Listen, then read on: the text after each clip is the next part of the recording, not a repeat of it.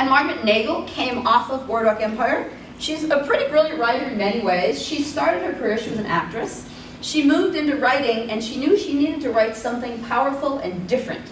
You've got to find something that hasn't been done a million times before. And Warm Springs was the story of Franklin Roosevelt and the time he spent at a spa when he had polio. We've seen a million Franklin Roosevelt stories in America because he's one of our big heroes, right? We've seen the relationship with Eleanor, we've seen the relationship with his mistress, we've seen World War II in any different way you can figure it out.